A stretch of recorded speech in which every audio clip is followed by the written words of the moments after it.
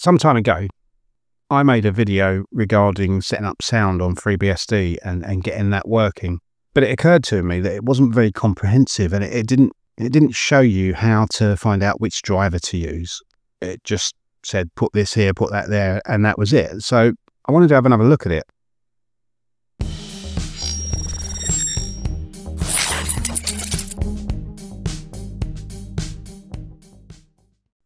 So what I thought we'd do was just have a quick look and go through how to find out which sound driver you're using and what to do if you can't find out.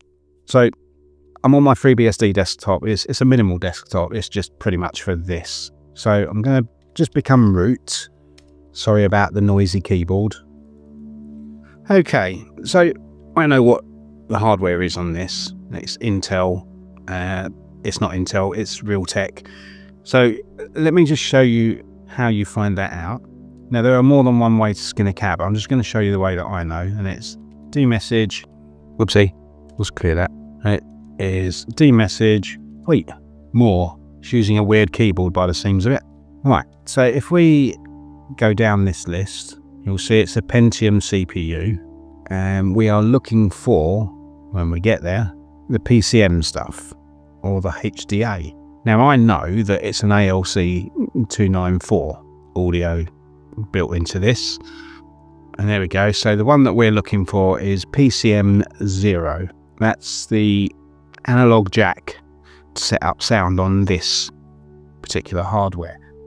So that's how you find out which driver to use. So now that I know that it's using the GaryH ALC 294, I can check that against the list. Interesting. So let me have a quick check of something.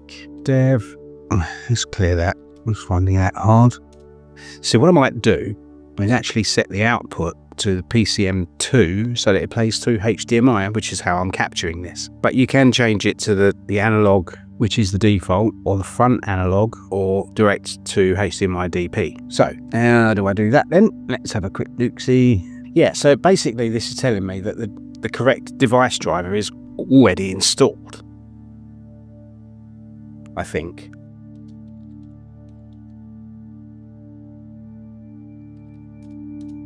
Yeah, so I'm going to change it to number 2, PCM2. So that will be HW SND default sysctl, of course, unit, and then equals the number, and I want it on number 2. So let's clear that and check that that is now the default.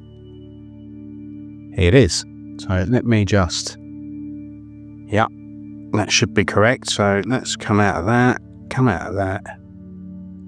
All right, let's see if we can capture that.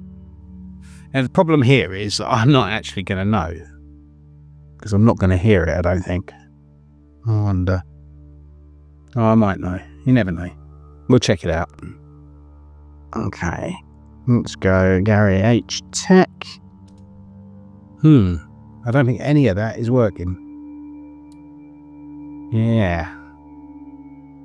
But that might just be...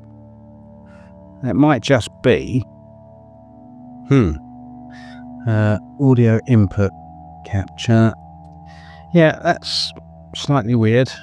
Not really sure why it's not capturing, but it is playing.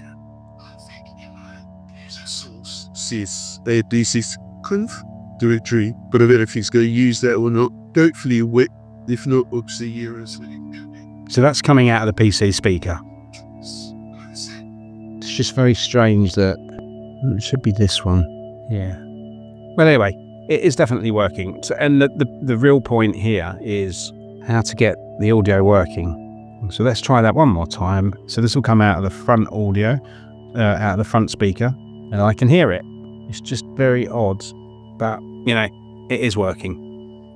So the real takeaway from this is that actually, for the most part, let's tell you what I'm talking about. So SU as root. Should we shut that up? Yeah. I'm sure you did. Right. So the real point to this is that if we, in fact, let's open up what I'm reading from wiki, and you can see what I'm talking about. So there are the individual drivers, and actually my one is not listed there.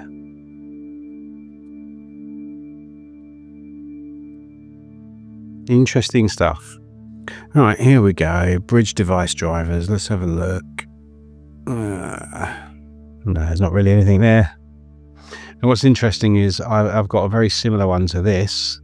There's 294 instead of 257. So what it is that you can do is actually do, and I will do this now actually. Where's my terminal? So in the boot.loader, let's have a look at that. Here we go. So what you can actually do is, if you know the driver, or you can put that in there, or you can do sound driver load equals give me a break, yes.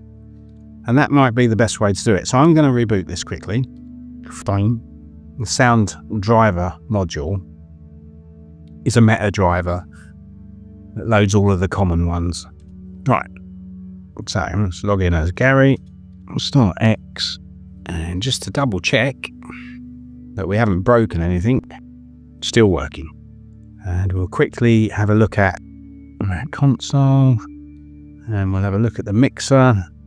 So cat dev sound stat, and it's all still there. The default, interestingly, has gone back to PCM0 because I didn't put it in my sysctl.conf. I know this has been a bit of a convoluted one, but there is a point to it, and the point is that just by going through the D message, you can see what hardware is there, and that can really help. It can help when trying to find out what hardware you've got for graphics, for sound, anything else, network adapters, and it will help you load the right kernel modules. EM0, loads and loads of information. Now, as we know, having too much information can be a problem at times, but there are ways around that as well. But in this case, we're using a Realtek ALC 294, and it worked out of the box without anything else, which is good for me. It means I can play around with this a bit more.